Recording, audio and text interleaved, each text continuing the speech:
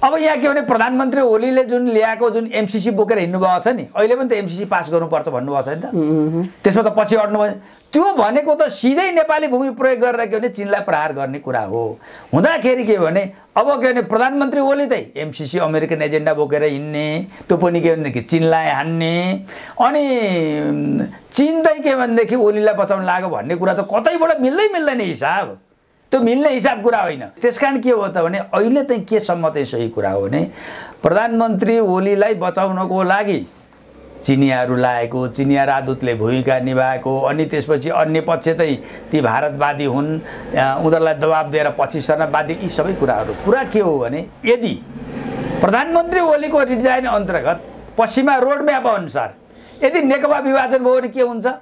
MCC pass हुन्छ। MCC pass हो भने चीनलाई असर गर्छ। त्यसकारण चाइनिजहरूको भूमिका त यति हो, जुनसुकै मूल्य चुकाएर भए पनि पार्टी विभाजन हुन दिनु भएन, यति हो। एउटा महत्त्वपूर्ण कुराकानीका लागि वरिष्ठ अधिवक्ता राजनैतिक विश्लेषक बोर्न बहादुर कार्की हामीसँग हुनुहुन्छ। त्यहाँलाई स्वागत छ बोर्न सर। धन्यवाद। यो नेपालको राजनीति चरम उत्कर्षमा पुगेको थियो तरलताको, फेरि एकाएक कम भयो जस्तो देखिन्छ।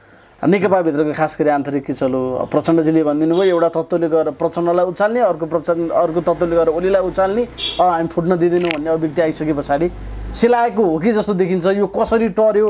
आन्तरिक फ्याक्टरले टर्यो कि बाह्य फ्याक्टरले टर्यो? के भयो मान्छे अचम्म भइरहेछन्। के भएको अहिले यहाँको विश्लेषणले के भन्छ? यो नेकपाभित्रको जुन विवाद र अन्तर्विरोध थियो, खास गरेर प्रधानमन्त्री ओली एकातर्फ, नेकपाभित्रका अन्य नेता र कार्यकर्ताहरू के भनेदेखि अर्कोतर्फ रहेको स्थितिमा केही समय यतादेखि भन्दा त लामो समय नै भनौँ यो अन्तर्द्वन्द्व के भने चर्किरहेको गर्ने अवस्था के थियो। र यो अहिले चलेको जुन स्थायी समितिको जुन बैठक हो, त्यो बैठकमा चाहिँ एउटा कुरा के आएको थियो भने स्थायी समितिका अधिकांश नेताहरू प्रधानमन्त्री ओलीलाई के भनेदेखि दुवै पटबाट राजीनामा गराउने, प्रधानमन्त्रीबाट राजीनामा गराउने र के भनेदेखि पार्टी अध्यक्षबाट पनि राजीनामा गराउने। र उनीहरूको तर्क चाहिँ के रहेको थियो भने प्रधानमन्त्री ओलीले प्रधानमन्त्री पद पनि चलाउन सक्नु भएन, पार्टी पनि के भनेदेखि चलाउन सक्नु भएन, खालि के पद उगेटर मात्रै बस्नुभयो। यदि प्रधानमन्त्री ओलीलाई अब पनि के भने दुईटै पदमा निरन्तरता दिने हो भने जनता के भनेदेखि नेकपाको विरुद्धमा उत्रिनेछन् र जनताले हिजो के भनेदेखि निर्वाचनमा दिएको जुन किसिमको विश्वासको मत हो र नेकपाबाट जुन अपेक्षा राखेको थियो त्योको विपरीत के भनेदेखि जनताहरू के जाने स्थिति के रहन्छ र पार्टी पनि के भने लथालिङ्ग हुन्छ भन्ने उनीहरूको तर्क थियो। प्रधानमन्त्री ओलीको त्यो कुरा के थियो भने म यो पार्टीले जेसुकै निर्णय गरोस्, म यो के भने दुईटै पद के भनेदेखि छोड्दिन भन्ने किसिमको उहाँको धारणा थियो। यति बेला चाहिँ भारतले सँग पनि मेरो एउटा टसल गर्ने परिरहेको स्थिति छ। यति बेला मैले प्रधानमन्त्री पद के भनेदेखि पार्टी अध्यक्ष के भनेदेखि पद त्याग्यो भने त्यसले सन्देश पनि राम्रो के जाँदैन र यसले गर्दाखेरि राजनीतिक के अस्थिरता आउँछ भनेर प्रधानमन्त्री ओलीको के भनाइ थियो। भनाइरहेकोमा तैपनि के भने पार्टीका के भनेदेखि जस्तो के नेता खास गरेर दुईटा अध्यक्ष प्रधानमन्त्री ओली र पार्टीका अध्यक्ष पुष्पकमल दाहालको बिचमा पटक पटक के हो भने अन्डरस्ट्यान्डिङको लागि कुराकानी हुने, तर के भने अन्डरस्ट्यान्डिङमा के भनेदेखि नबन्ने, यही स्थिति के भनेदेखि रहिरहेको स्थितिमा आम मान्छेको अनुमान र राजनीतिक वृत्तको पनि अनुमान चाहिँ के थियो भने अब यो नेकपा भित्रको विवाद अब छिनो फानो भरै नै टुङ्गिन्छ। त्यही त वार कि पारको अवस्थामा गइसकेको थियो नि। प्रधानमन्त्रीले त भन्नुभएको थियो म बरु पार्टी नै फुटाइदिन्छु, तपाईँले मलाई कारबाही गरेर देखाइदिनुहोस् बहुमतको आधारमा। स्थायी कमिटीबाट पनि उहाँले भन्नुभएको थियो। प्रचण्ड त स्कुलै गए जसरी 10 बजे हाजिर हुने 4 बजे फर्किने जसरी दिनौ हाजिर लगाउनु पनि त्यहाँ गइरहनु भएको थियो। फेरि अवस्था बिग्रिएको झन्झन चाहिँ बिग्रिँदै गयो, नबन्ने नै भयो भन्दा एकाएक फेरि यो स्थायी कमिटी होइन स्थगित कमिटी जस्तो पटक पटक भइरहेछ नि त। अहिले मिलेको जस्तो चाहिँ कसरी भयो त? चिनिया ब्लुस्टिक टाँसिया हो भन्छन् फेरि कतिपय मान्छेले। के भयो त यस्तो चाहिँ कुरा के हो भने अनि यो पटक पटक के हो भने स्थायी कमिटीको मिटिङ के भने स्थगित भएको प्रधानमन्त्री ओली र प्रचण्डको बिचमा सहमति हुन नसकेको कुराले गर्दाखेरि अब स्थायी समितिका अधिकांश सदस्यहरूको भनाइ त के भने अब हामीले के भनेदेखि निर्णय गरेर जानुपर्छ। प्रधानमन्त्री ओली हामीले के अरे पार्टीको निर्णय मानेर जानुहुन्न भने अब उहाँलाई दुईटै पदबाट के भनेदेखि हटाउनको लागि निर्णय गर्नुपर्छ भन्ने स्थितिको निष्कर्षमा पुगेका थिए। त्यो पुगिसकेपछि अब त स्थिति के आएको थियो भने कि कति बेला अब यो के भने स्थायी समितिको मिटिङ बस्छ, त्यो निर्णय हुन्छ र नेकपाभित्र ठुलो राजनीतिक सङ्कट आउँछ भन्ने किसिमको थियो। तर यो के भने अहिले 81 के हो त भने यो 81 के भने यो के भने थामिएको अवस्था हो। युद्ध हारजितमा टुङ्गो लाग्छ भनेको त अहिले न हारजित भयो न के भने जित भयो।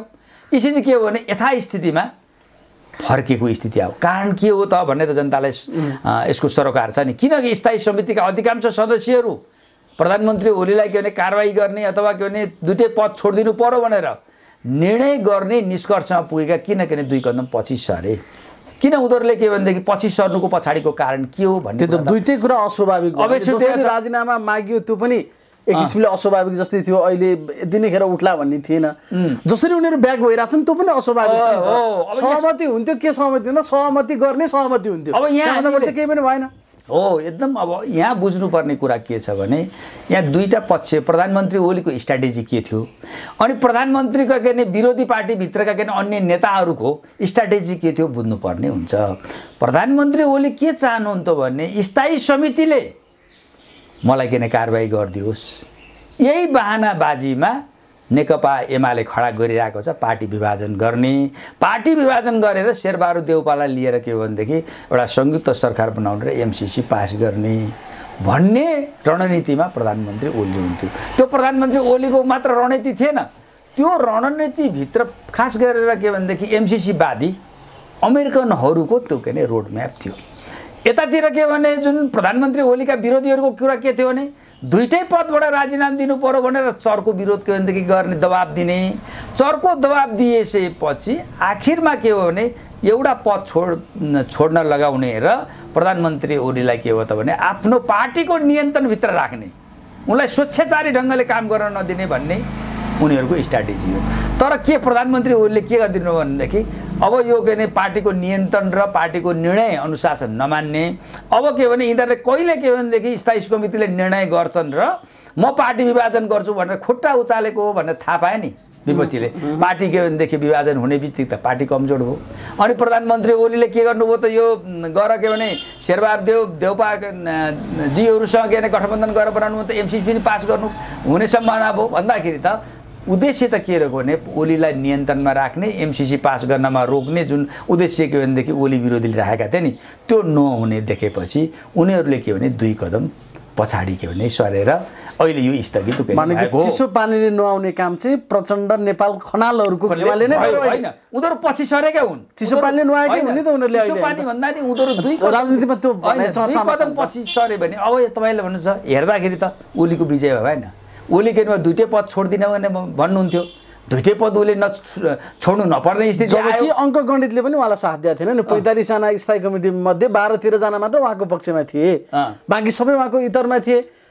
स्थायी कमिटीका पनि 6 जना एकतिर देउसी भैलो खेलेर बसिरहेको थिए र पनि केपी ओलीमा कहाँबाट त्यस्तो अद्भुत शक्ति या त्यो कृपा उहाँलाई प्राप्त छ जसको कारणले गर्दाखेरि उहाँको मेजोरिटी मान्छेहरू नै पछाडि हट्नुपर्ने स्थिति कसरी आयो त भने त्यसको एउटै शक्ति भनेको कुरा के भने अमेरिकी शक्ति हो। त्यसको पछाडिको के भने एउटा महत्त्वपूर्ण के भनेदेखि फ्याक्टर भनेको MCC हो। प्रधानमन्त्री ओलीको स्ट्राटेजी पार्टी विभाजन गर्ने, अरू के भने पार्टी विभाजन गर्नको भनेर रोक्ने र पार्टी विभाजन गर्नमा रोकियो भने MCC रोकिन्छ भन्ने किसिमको उनीहरूको धारणा थियो। भनेपछि यो पोइन्टमा आइसकेपछि के हो भने अहिले हेर्दाखेरि केपी शर्मा ओलीले जितेको, तपाईँले पनि अहिले भन्नुभयो नि यहाँ चिसो पानीले नुहाएको के हारेको कसले भयो भने ओलीका विरोधी के भनेदेखि प्रचण्डले भयो, के भनेदेखि माधव कुमार नेपाल, झलनाथ खनाल, वामदेव गौतमले हारेको जस्तो देखिने। रियल अर्थमा राजनीतिक रूपमा भन्ने हो भने स्ट्राटेजीको हिसाबले हेर्ने हो भने ओलीको हार र ओलीको किन हार भएको। किन ओलीको हार हो? ओली त के पार्टी विभाजन गर्न चाहनुहुन्थ्यो। जब के भनेदेखि स्थायी कमिटीले निर्णय नगरेर होल्ड गरेर राखिदिएपछि के हो त पार्टी विभाजन गर्न उहाँले किन सक्नु अवस्था भएन नि। भएको हुनाले यो स्थितिमा चाहिँ अहिले यो अनिर्णय भएर ओली विरोधीहरू 2 कदम पछाडि सर्नुको पछाडिको कारण यो। ओलीलाई कसरी ओलीको हार भन्न सकिन्छ र भनेको उहाँले दुईटै पद नछोड्ने भन्नुभएको थियो, त्यसमा त उहाँ सफलता उहाँले चाहिँ जे भनेको त्यही पुरा भयो नि त अहिले। ओलीजीको त के भने दुईटै पद छोड्दिन भनेको त उहाँको बाहिर देखाउने एउटा बार्गेनिङ कुराहरू मात्रै हो। मूल त उहाँ पार्टी विभाजन गरेर एमसीसी पास गर्ने हो। नेकपा के भने सिङ्गो भयो भने त उहाँ त एमसीसी पास हुँदैन नि। एमसीसी पास गर्नको लागि त नेकपा विभाजन हुनै पर्छ। त्यसको लागि उहाँ के भने पार्टी विभाजन गर्न चाहनुहुन्थ्यो। तर जब के भने स्थायी कमिटीले कुनै निर्णय नगरेपछि त उहाँलाई के भनेदेखि बाहनाबाजी मिलेन। फेरि त्यसमा पनि ओली पक्षमा रहेका जो गुटका मान्छेहरू छन् नि उनीहरूको भनाइ नै के रह्यो त भन्दाखेरि जस्तो ओलीको गुटमा रहेका मानिसहरूको पनि 3टा धारणा रहेको भन्ने अहिले चर्चामा छ। त्यो वास्तविकता पनि हो। एउटा भनेको जस्तो के भने एक थरी मान्छेहरू चाहिँ के भनेदेखि पार्टी विभाजन गरेर एमसीसी पास गर्नुपर्छ भन्नेहरू पनि केही व्यक्तिहरू छन्, त्यो सानो सङ्ख्यामा छन्। अर्को पक्ष एउटा त अर्को दोस्रो पक्ष त के छ भने पार्टी विभाजन त गर्ने होइन, एमाले र के भनेदेखि पूर्व एमालेहरू एक ठाउँमा बसेर माओवादीलाई पेल्नुपर्छ भन्ने अर्को पक्ष। तेस्रो पक्ष के भनेदेखि भनेको त के भने होइन यो पार्टीले निर्णय गर्यो त्यो निर्णय मानेर जान्नुपर्छ, पार्टीसँग विद्रोह गर्नु होइन, यदि पार्टीले राजीनामै माग्छ भने राजीनामै दिनुपर्छ भन्ने ओली बिचमा नै। किन गुट के हो 3 गुटमा विभाजित हो है। त्यसकारण के हो त भने यहाँ स्थिति के आयो कसरी हुन्छ प्रधानमन्त्री ओलीलाई अर्को पार्टी खोल्न नदिने, पार्टी विभाजन गर्न नदिने, जोगाउने शर्तमा केपीसँग यी बाँकी मान्छेले आत्मसमर्पण गरे। यसपटक पार्टी एकता जोगाउनको लागि आत्मसमर्पण नहुन उनीहरू 2 कदम पछि सरे भनौँ न। एक किसिमले त आत्मसमर्पणै भयो नि त। दुईटै पद छोड भनेर एउटा पनि पद नपाउँदा पनि तुम शरणम भनिसके पछाडि त अब यसले कति लामो समय जान सक्छ त। अब 5 वर्षलाई केपी ओली ढुक्कैले प्रधानमन्त्री बन्ने र आउँदो महाधिवेशन समयको लागि अध्यक्ष बन्ने सर्टिफिकेट प्राप्त गरे केपी ओलीले। अब त्यो त एकदम छ। यो त के भने यो अहिले नेकपा भित्रको अहिले तत्कालको जुन किसिमको युद्ध विराम जस्तो के देखिएको छ यो के क्षणिक कुरा हो। यो लामो समय जान सक्ने अवस्था के भनेदेखि हुँदैन। अब अहिले के भने ओलीले प्रधानमन्त्री ओलीले पार्टी फुटाउनै लागिसकेको हुनाले उनीहरू के भने उहाँ के भने ओली विरोधीहरू 2 कदम पछाडि सरे। तर उनीहरू फेरि पनि के भने तयारीका साथ फेरि पनि ओलीमाथि उनीहरू फेरि के भनेदेखि विरुद्धमा उत्रिन सक्ने अवस्थामा छ। होइन उहाँहरूको त जतिखेर पनि हामीले फोन गर्दा घन्टी लाएन भने माफ गर्नु होला पुनः प्रयास गर्नुहोस् भन्छ नि, त्यस्तै त भएको छ नि। पटक प्रयास गर्नुभएको छ तर फेरि माफ गर्नु होला भन्ने स्थिति आइरहेको छ भनेको। अब महाधिवेशन या आम निर्वाचनसम्म फेरि केपीको कुर्सी सुरक्षित छैन त्यसो भए होइन होइन तपाईँलाई यो त तपाईँलाई अहिले पनि देखाउनु भयो नि। अहिले त प्रचण्ड र ओलीको बिचको नै एउटा के कुरा आइरहेको छ। स्थायी समितिले त अहिले पनि निर्णय गर्दा बाँकी नै छ नि। स्थायी समितिको मिटिङ सिद्धिएको छ र छैन नि? छैन। त्यो भएको हुनाले के भने प्रधानमन्त्री ओलीको अहिले 2टै पद जोगिएको कारण भनेको कुरा के भने तत्काल प्रधानमन्त्री ओलीले पार्टी विभाजन गर्ने, शेरबहादुरसँग मिलेर एउटा गठबन्धन खडा गर्ने अनि एमसीसी पास गर्ने भएको हुनाले 2 कदम यिनीहरू पछाडि सरेका हुन्। अब मलाई लाग्छ के स्थिति त अब किन फेरि पनि यो बुझिन्छ भन्दाखेरि पार्टीले त किन आम जनताले पनि महसुस गरेको छ प्रधानमन्त्री ओलीबाट अब सरकार पनि चल्दैन, पार्टी पनि चल्दैन।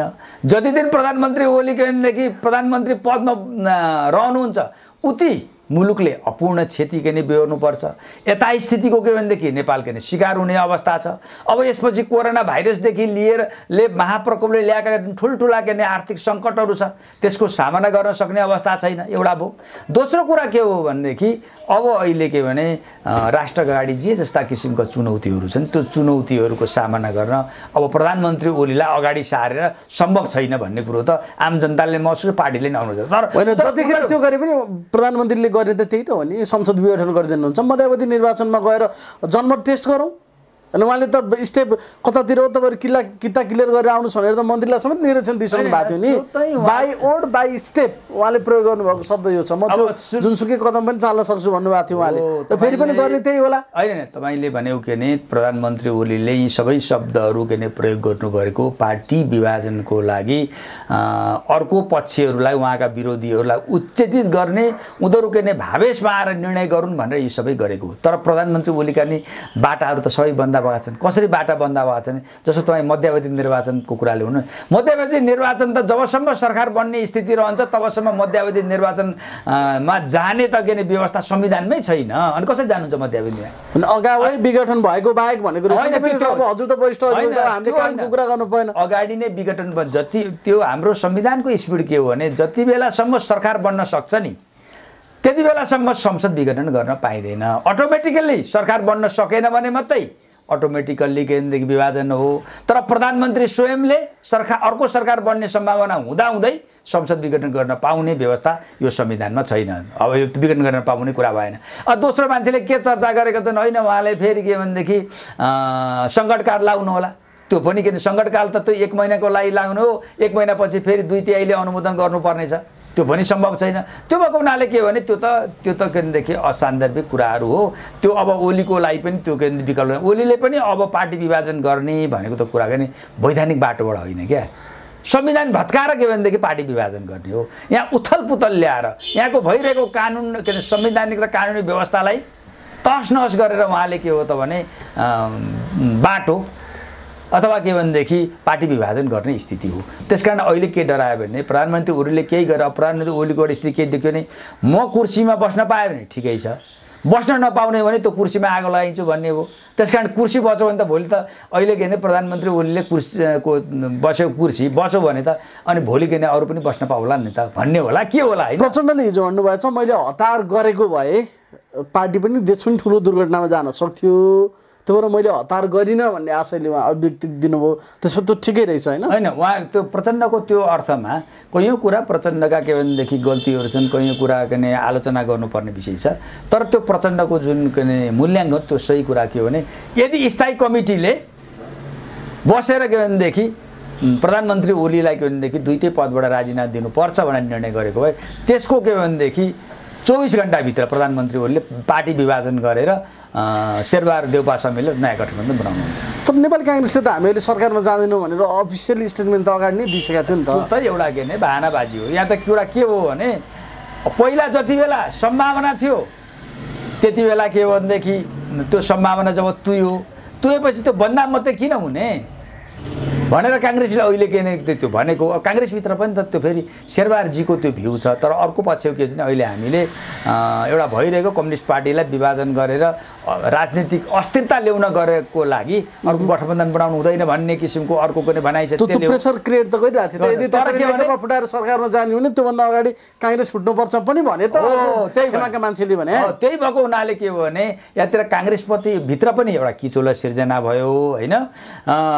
त्यो भएको हुनाले अब अहिले के भने प्रधान नेतातिर पार्टीभित्र पनि प्रधानमन्त्रीको गुट पनि किन विभाजित रह्यो। यी सबै कारणले गर्दाखेरि अहिले पार्टी विभाजन पार्टी जोगाउने शर्तमा नै अहिलेलाई युद्ध विराम जस्तोको जस्तो भएको भयो मात्र हैन। त्यो भएको कुनै पनि बेला भङ्ग हुन सक्छ यो युद्ध विराम, यो कहिले पनि हुन सक्छ। अब यहाँ फेरि स्थिति यस्तो छ नि त, अब प्रधानमन्त्री ओलीलाई प्रधानमन्त्री पदमा छोडिराख्यो अथवा पार्टीको अध्यक्षमा छोडिराख्यो तर उहाँबाट केही नहुने उल्टा मात्रै काम हुने भयो स्थिति भने तब फेरि के भनेदेखि प्रधानमन्त्री ओलीलाई फेरि एउटा नियन्त्रण गर्नु, पार्टीले नियन्त्रण गर्नुपर्ने, आफ्नो के अनुशासनमा राख्नुपर्ने अवस्था आउँछ यहाँ होइन। त्यति बेला त के भने पार्टी पनि सङ्कटमा पर्छ, देश पनि के सङ्कटमा पर्छ। त्यसकारण मलाई के लाग्छ नि यो चाहिँ अहिले एउटा युद्ध विराम हो र यो ओलीजीको लागि पनि अहिले ओलीजी पनि यो युद्ध विराममा आफ्नो युद्धको लागि पार्टी विभाजनको लागि उहाँ तयारी गर्नुहुन्छ।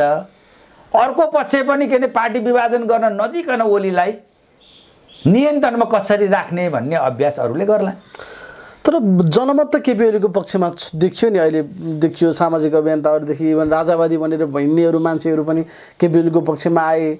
ठाउँबाट जुलुस निक्लियो केपी ओली आजलाई होइन भोलिलाई हाम्रो समर्थन ओलीलाई भन्दै मान्छेहरू निक्ले। भोलि अलि पिरो हो केपी ओली हिरो हो समयका ब्यानरहरू अहिले पनि सामाजिक सञ्जालमा भाइरल छन्। उहाँको पक्षमा त जनमत देखियो नि त, किनभने स्थिर सरकारको पक्षमा जनताले मतदान गरेको थियो नि त अघिल्लो पटक हामी स्थिर सरकार दिन्छौँ भनेर। अनि 5 वर्षै नभइकन 20-20मा खेलियो त पुरानै फोरी खेल भयो भनेर जनता त सरकार परिवर्तनको पक्षमा रहन्छ भन्ने त स्पष्ट देखियो। फेरि होइन यसलाई यसरी हेर्नुपर्छ तपाईँले के भने जनमत तपाईँ अब यसरी हेर्नुहोस्, तपाईँ हिजो जति बेला के भने सडकमा प्रधानमन्त्री ओलीको विरुद्धमा प्रधानमन्त्रीको कार्यकालमा ठुल्ठुला भ्रष्टाचार भए, सरकारले कोरोना भाइरस महाकोरोना केही भूमिका निभाउन सकेन, सरकारले के भने एउटा जे किसिमको के भने राष्ट्रलाई नेतृत्व दिनुपर्ने थियो त्यो दिन सकेन भन्ने त आलोचना भएको हो नि त, होइन भएको हो नि त। अब त्यो स्थितिमा के भने अब अहिलेको जुन जनमत भनेको तपाईँले के भनेदेखि केपी शर्मा ओलीका निकटका मान्छेहरू 10 जना मान्छे सडकमा लाएर नारा जुलुस गरे भने गरेकै भरमा त्यसलाई के हो त भने त्यो जनमत हो, त्यसरी गलत अर्थ गर्नु हुँदैन। जनमत भनेको आम जनताको फिलिङ के छ, बहुसङ्ख्यक जनताले प्रधानमन्त्री ओलीप्रतिको अहिले धारणा के छ भन्ने न हो। अब तपाईँले अहिले तपाईँ देख्नुहुन्छ के भने जुन सडकमा आएको छ नि अहिले त के अरे लकडाउनको अवस्था छ, सब मान्छे के भने आउँछ अहिले के अरे प्रधानमा 20, 25, 30 जना मान्छे सडकमा के अरे ओलीजीको समर्थनमा, ती मान्छे पनि तपाईँ देख्नुहोस्, नभए त पत्रकारहरू हुनुहुन्छ अध्ययन गर्नुहोस्। एक थरी के छन् भने प्रधानमन्त्री ओलीको प्रधानमन्त्रीको कालमा बडा लाभान्वित भएका, त्यसबाट के भने फाइदा लिएका मान्छेहरू चाहिँ उनीहरू आउनु स्वाभाविक हो एउटा।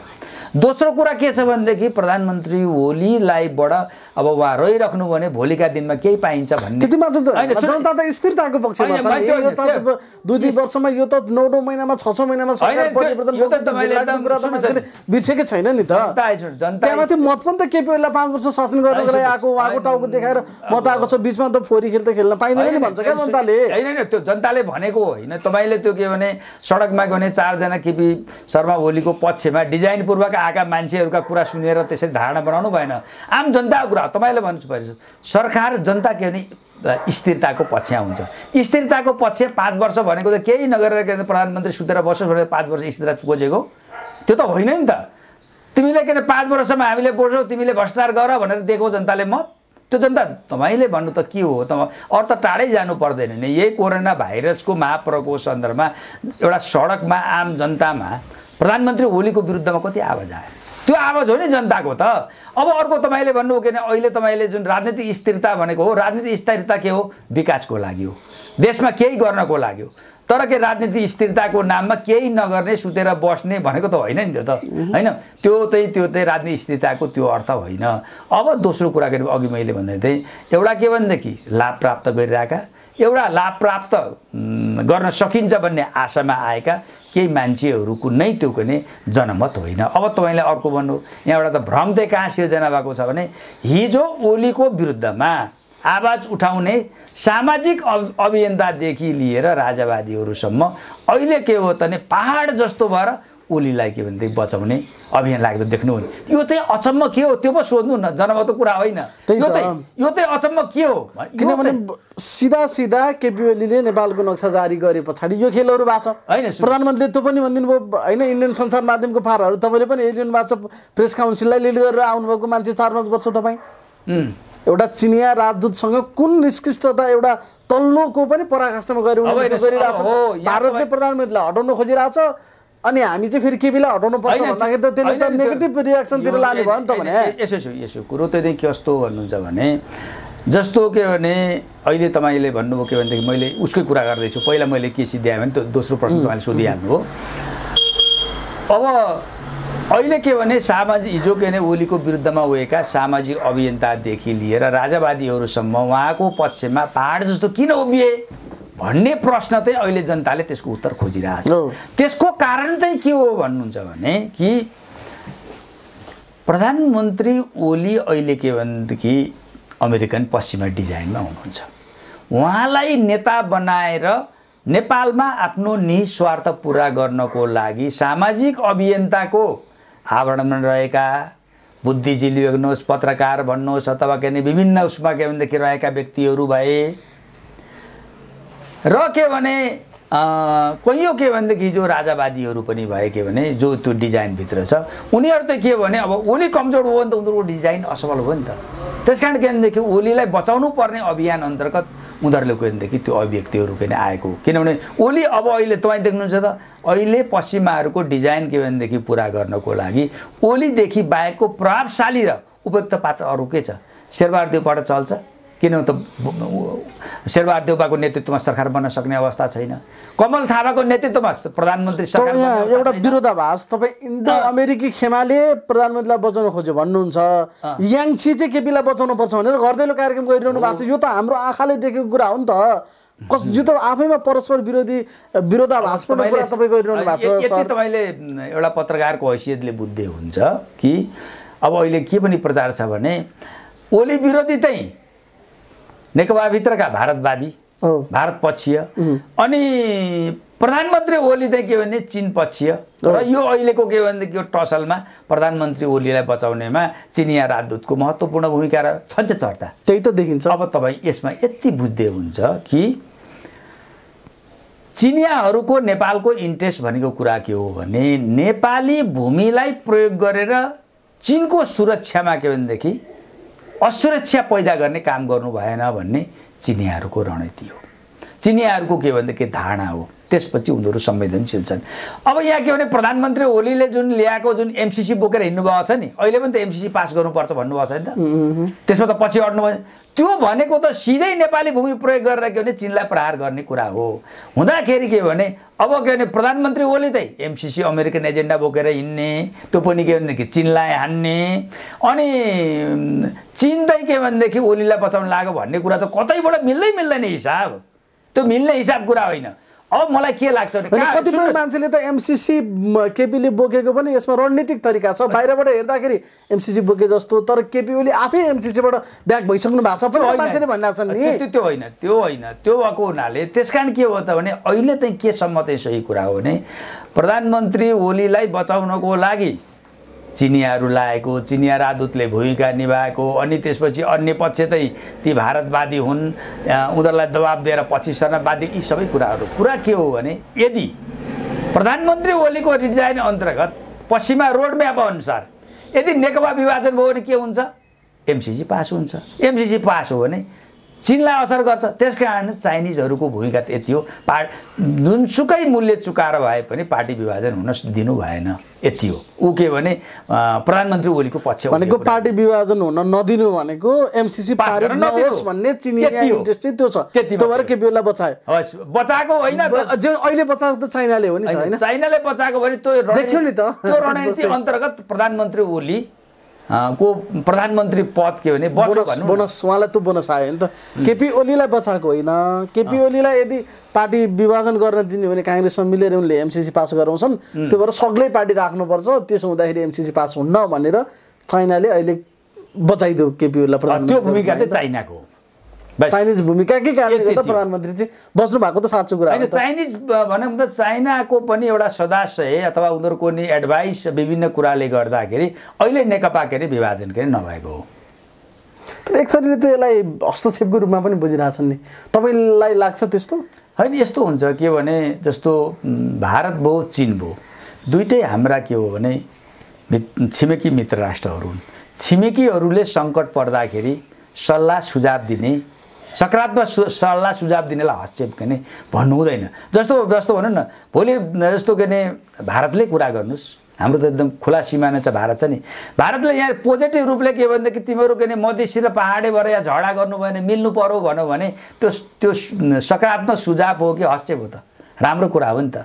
अथवा के भने नेपालको यो समस्याहरू छ, त्यो समस्याको लागि हामी सहयोग गर्छौँ भन्यो भने त्यो सकारात्मक। तर तिमीहरू पहाडे र मधेसीका नाममा झगडा गर, यहाँ मेरो के भने मैले भनेअनुसारको राजनीतिमा चल भनौँ भने न हस्तक्षेप हो। त्यस्तै गरेर चीनले चाहिँ तिमीहरू पार्टी नफोड राजनीतिक अस्थिरता आउँछ भन्नु के नराम्रो कुरा हो त, एउटा एडभाइस हो नि त। छिमेकी मुलुकहरूले त अन्तर्राष्ट्रिय के भने राजनीतिमा के भने छिमेकी मुलुक अन्य देशहरूको बिचमा हस्तक्षेप गर्नु हुँदैन, सल्लाह के भने एडभाइस भन्दा पनि अलिकति प्रेसरकै लेभलमा देख्यो नि त, होइन? उहाँले गर्दैलो गर्ने बित्तिकै एकाएक नयाँ क्लाइमेक्समा राजनीति पर्छ उहाँहरू भन्छ। मलाई लाग्छ कि भने प्रेसरैको जस्तो त होइन।